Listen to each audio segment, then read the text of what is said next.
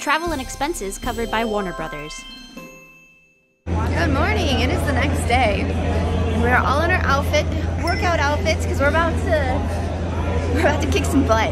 We have the stunt team here. Oh my gosh, you're here too, yes. Are you guys ready for some stunt training? Yeah. I don't know what it's gonna look like. I just want to kickbox.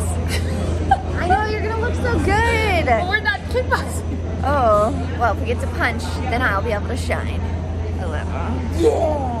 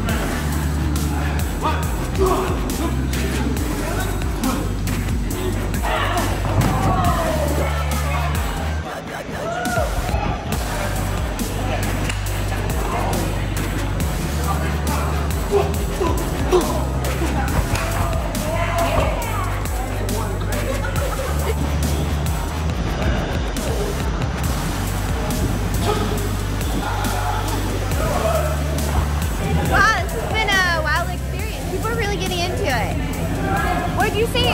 Something about pound cake? How about a slice of pound cake? I remained silent, that was good. Someone said something about their mother.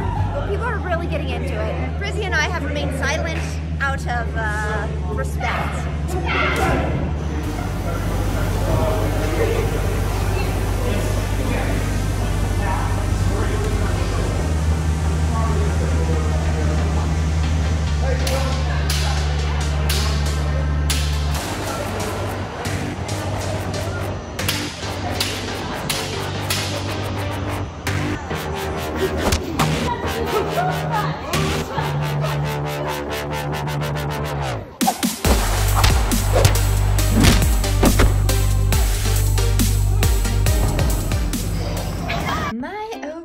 Tis lunchtime. I ordered a tray of fruit because the fruit here is so freaking good.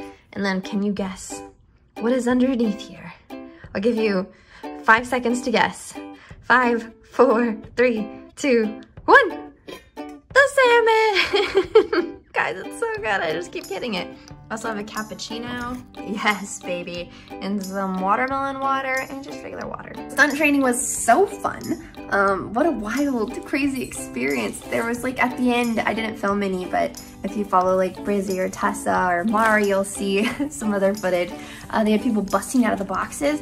I really wanted to do it, but I was so scared I was gonna like trip and like fall on the boxes. A couple of people did and it was pretty funny, but I just didn't want it to be me because, you know, when I trip and fall, I just don't trip and fall. I meet the ground with confidence and assertiveness as if it's something I could plummet through. So yeah, I didn't do it. But I'm gonna eat and get ready because we're about to meet Patty Jenkins and Gadot. So what is my life right now? What is this the past week, the past 2 days even?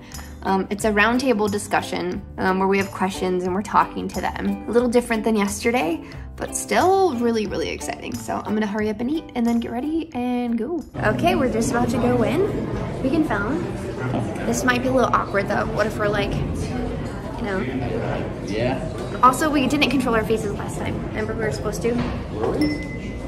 I didn't. Great, everyone be cool. Be cool, be cool. Just be cool. Okay, we're just standing here. It's cool. Everyone, chill out. It's fine.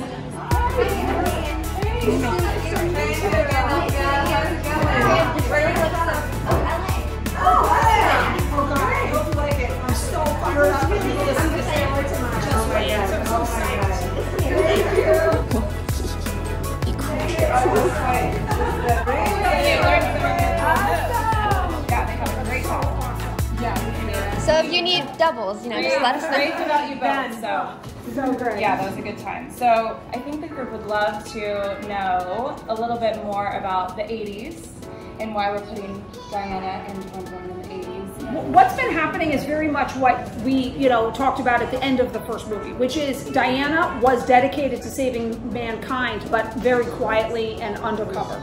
And so in all these years, it's funny, sometimes people have said, why didn't she do something in World War II? And I always say, how do you know she didn't? Yeah. Wonder Woman is very much as it was done in the comic books at many times. She's been doing all kinds of things. She's just very serious about keeping it quiet and undercover. And so that's what she's been doing. Why the 80s? Well, I wanted it to be extremely different than the first movie. And it came to me during the shoot, while we were shooting the first movie, the storyline. And the storyline was best set in the 80s because the first movie was all about the birth of Wonder Woman, making Wonder Woman. This movie is about Wonder Woman and us and our times and our classic villains. And so what better time to do it than in 1984? That was kind of the height of our civilization, this current civilization. Yeah. 84, no problems had shown up yet. We were at the top of the world, and there were good and there were bad things about it, but there was great art and great belief in mankind, and everyone was, celebrating and doing incredible things, but we didn't know what the price of that was going to be. So putting Diana, it's really a story about Diana meets mankind and our classic villains, which are perfectly suited for that era of time. And Wonder Woman, we all associate hugely with the 80s. So it was a great way to bring her back to her home in that way as well. I had managed to orchestrate a gift for Patty and I. Pretty good. Can I? Not yet. No, I can't tell you what. The invisible jet.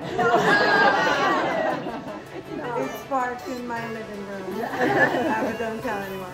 There is a prop that will be seen tomorrow. Yes. That we both have a copy of. Pretty great. Pretty awesome. Yeah. So yes. I have some cassette tapes that I still. Do they work? Do you have Some of my favorite albums, like Duran Duran's first album, which I still remember when it came out. I was like, oh my god, I'm going to be taking this tape, guys. And it's something that you never think about when you actually go and shoot a movie. When we're on set, you don't think about what kind of effect it's going to have on people. You think about it, it's in the back of your head, but then to hear and to see and to experience the different reaction across the board. I think the best story I have is the story that you told me.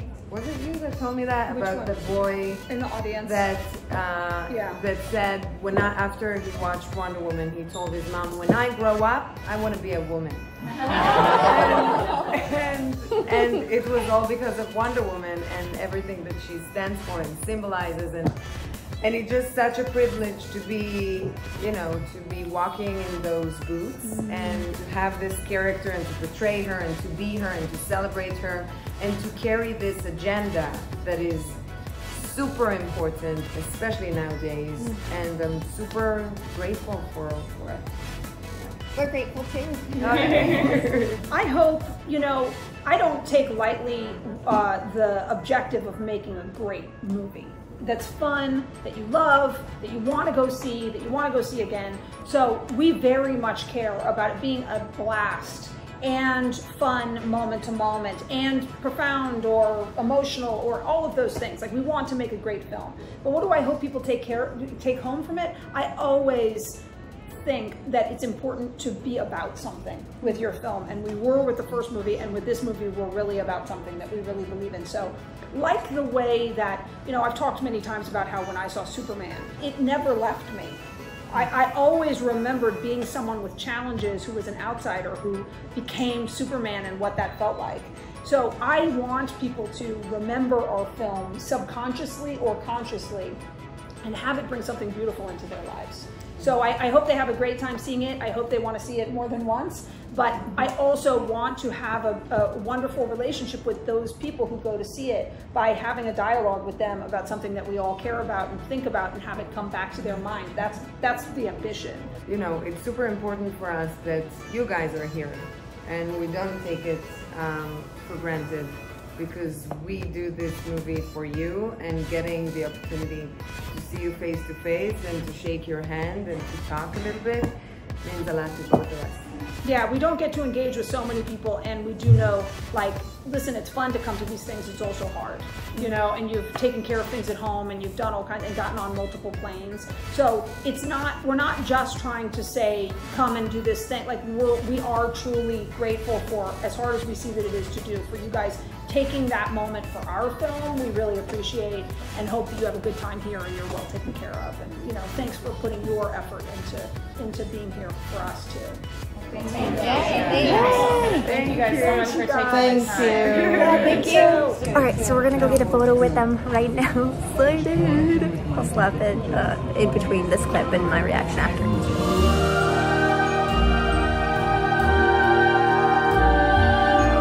It just happened, and she said, "I have a nice smile." Did you see that? She said, "You're so sweet to you too." I know. I don't think anyone was filming that. No one's gonna believe me. I have to pee.